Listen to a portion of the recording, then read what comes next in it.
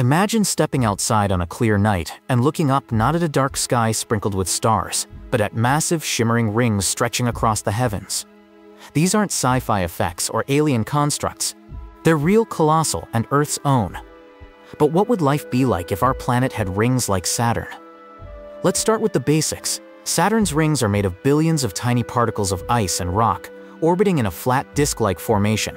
If Earth had similar rings, their structure would depend on the mass and composition, but let's say they were similar in size to Saturn's, wide, icy, and dramatically visible. The first and most obvious change would be visual. From the equator, Earth's rings would appear as towering arcs that extend from horizon to horizon.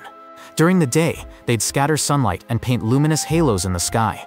At night, they'd glow, reflecting moonlight or even blocking out stars. In some parts of the world, you'd never see a completely dark sky again. But not everyone would see the same thing. Ring visibility would depend entirely on your latitude. From the poles, the rings would look like a thin glowing line across the sky. But near the equator, they'd dominate, arching high, casting long shadows, even shifting color depending on sunlight angles. Now think about the culture. Throughout history, humans have built myths and religions around celestial events, eclipses, comets, stars. Imagine the sheer impact of daily, undeniable, massive rings above your head. Ancient civilizations might have seen them as the arms of gods, or as eternal barriers between Earth and the heavens. They would have shaped art, architecture, calendars, and entire belief systems. But rings aren't just beautiful, they're dangerous. Their presence would have serious scientific consequences. For starters, Earth's ring system would constantly shower micrometeorites and debris into the upper atmosphere. Most would burn up, but some might reach the surface, increasing meteor showers and perhaps even posing a threat to satellites or aircraft. Modern space travel would be much harder. Rockets might need to launch through carefully timed gaps in the ring plane, or risk destruction from high-speed collisions with ring particles.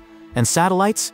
Many would be impossible. The geosynchronous orbit used by communication satellites lies at about 36,000 kilometers above Earth.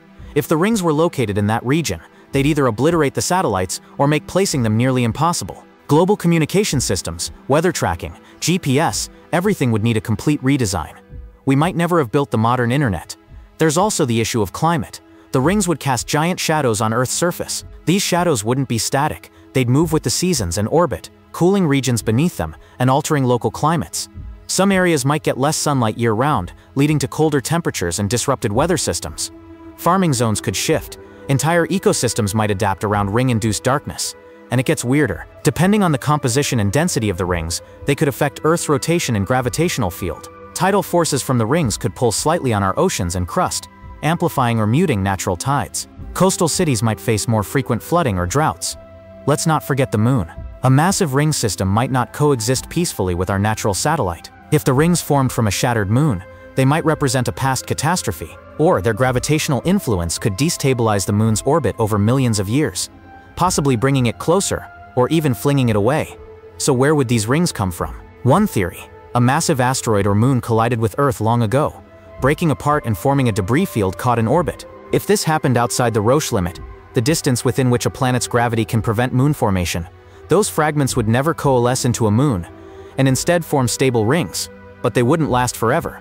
Unlike Saturn's rings, which are immense and old, Earth's rings would be constantly tugged at by our gravity, the moon's pull, and even solar radiation. Over tens or hundreds of millions of years, they'd either dissipate, fall to Earth as a rain of dust and rock, or form a new moon entirely. Still, for as long as they existed, life on Earth would never be the same. Children would grow up tracing the arcs of the rings with their fingers. Artists would paint the skies not blue or black, but marbled with white and gold bands. Scientists would study the rings to learn about Earth's violent past, and perhaps our future. And dreamers would wonder what other planets, with even more spectacular rings, might be waiting out there. In a way, Earth with rings reminds us of something powerful. The universe doesn't need to be imagined to be awe-inspiring. But imagine if it was just a little more dramatic, just a little more like Saturn.